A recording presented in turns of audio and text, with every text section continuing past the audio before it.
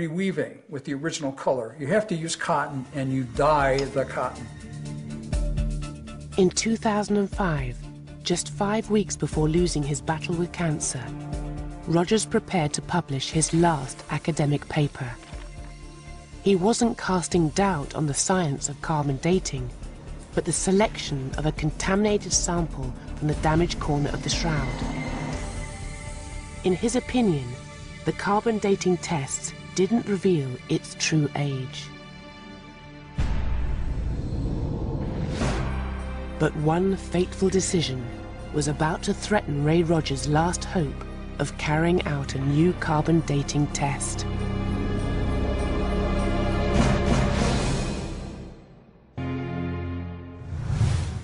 By 2005, the scientific mainstream thought they'd laid the mystery of the Turin Shroud to rest.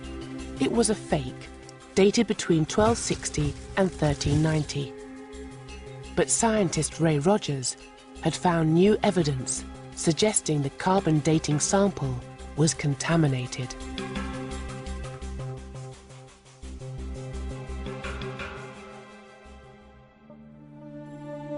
I'm coming to the conclusion that it has a very good chance of being the piece of cloth that was used to bury the historic Jesus. He writes a paper that's accepted for publication in Thermochemica Acta, January of 2005. And that paper is the only peer-reviewed science that challenges the carbon date with anything credible up until that point in time. Rogers knew that his findings needed to be tested with more sophisticated equipment. So he contacted a colleague who still worked at Los Alamos Laboratory, Bob Villarreal. It was a race for him because he knew he was dying. He wanted to know, is this corner of the shroud of the same composition, whether it was flax or linen or cotton? If it was cotton, it's not the same as the main shroud cloth, which is linen. Rogers would never live to discover the answer. He lost his long battle with cancer on the 8th of March, 2005. He was 78 years old.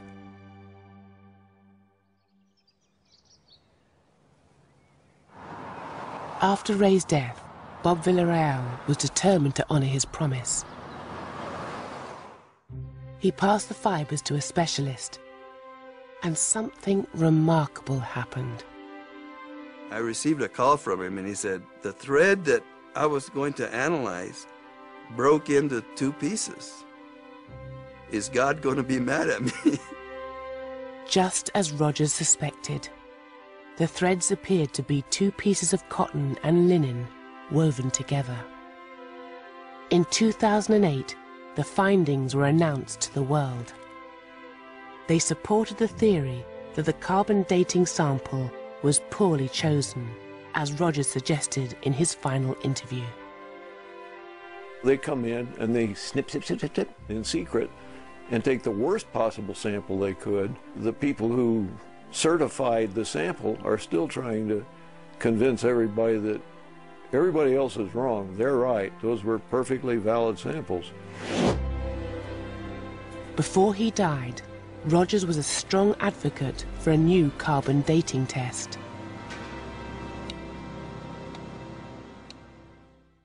Even if the age-old issue of access could be solved, there was now a much bigger problem: the methods used to preserve the delicate shroud.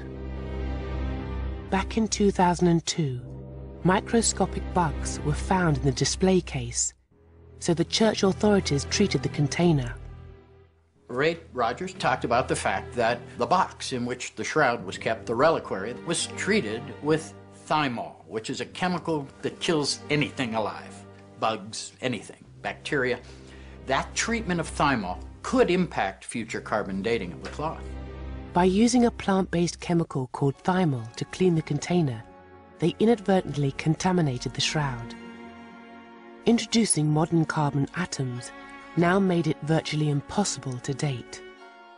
However, in his final interview, Rogers proposed an ingenious solution. The shroud was damaged by fire in 1532, leaving 16 burn marks where samples could be taken. And because they were pure carbon, they could be cleaned of modern impurities. You got carbon there that's been charred since 1532, and charred cloth is very impervious to any kind of attack. So it makes a real good dating sample. Today, the technology exists to retest the shroud, and the samples have already been taken from the cloth. In 2002, they removed the backing cloth, they removed all of these patches. You see like this charred area here? She snipped off the charred area from around these burnt holes, and they saved that. That's prime stuff. You could date that. These charred fragments of linen might hold the key to finally solving the mystery of the Shroud of Turin. First, the Church must agree to release the samples for a second carbon dating test. Only then will it be possible to say if the shroud is an elaborate fake or the burial cloth of Jesus of Nazareth.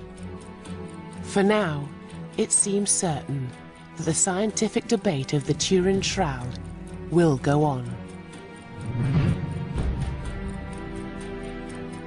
If it isn't old enough to be the Shroud of Jesus, then I feel I'll have witnessed a miracle, because some medieval guy then will have created something that we can't even duplicate, nor can we fully explain, and I'd like to know how that was done.